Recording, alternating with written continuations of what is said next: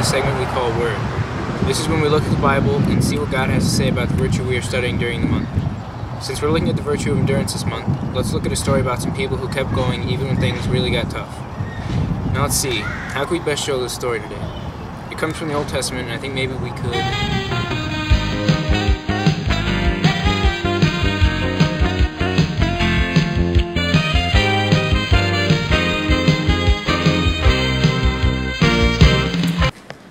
Everyone, I'm Sally Scoop. Tonight on the Egyptian News Network, we're going to take a look at a major issue that this network is calling the Hebrew problem.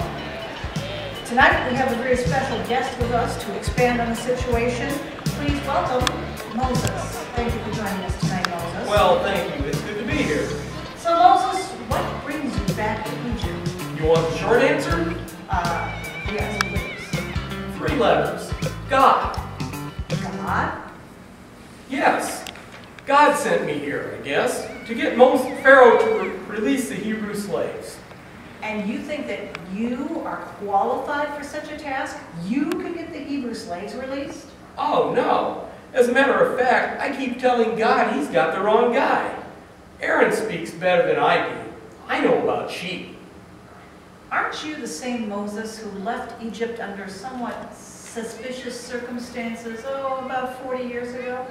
Well, yeah, but that just proves my point. Besides, every time we ask Pharaoh to let our people go, he just makes it worse. Yes, you may have seen that in our story yesterday on the increased brick quota that Pharaoh has put down on all of the Hebrew slaves. Well, yeah, and did you hear about what he's done with the straw? He's taken away the straw. You ever tried to make bricks without straw? No, it's been a while since I did any brick making.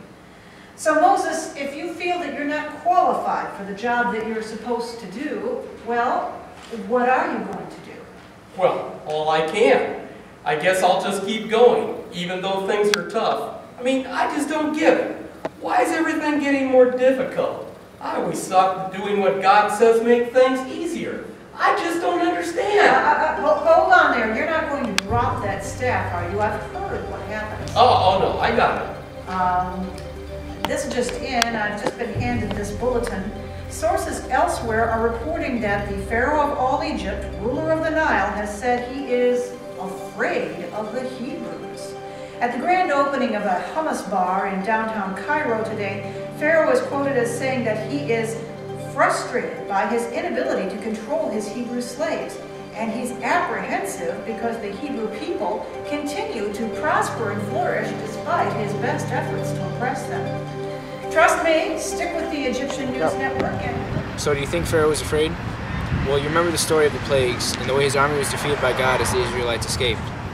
I guess he had good reason to be afraid, didn't he? He didn't understand what was going on. He didn't understand that God had a plan. Did you see how the virtue of endurance could help the slaves? Did you see how the Pharaoh was so frustrated? He was in the middle of an incredible story and he didn't realize it.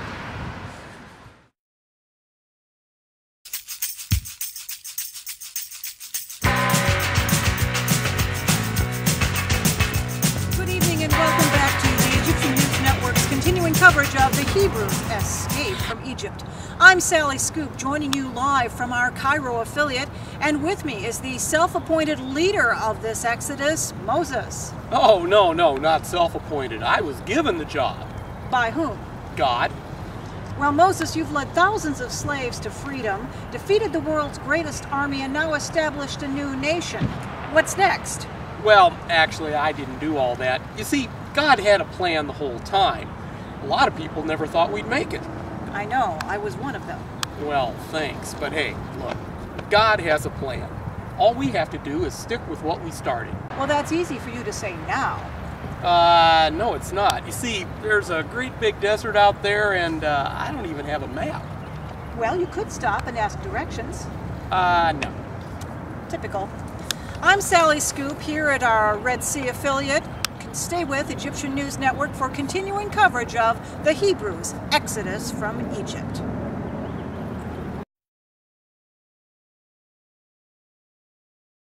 Moses is a perfect example of someone who did what God said, even when he didn't understand why. And in the end, it helped form the nation of Israel.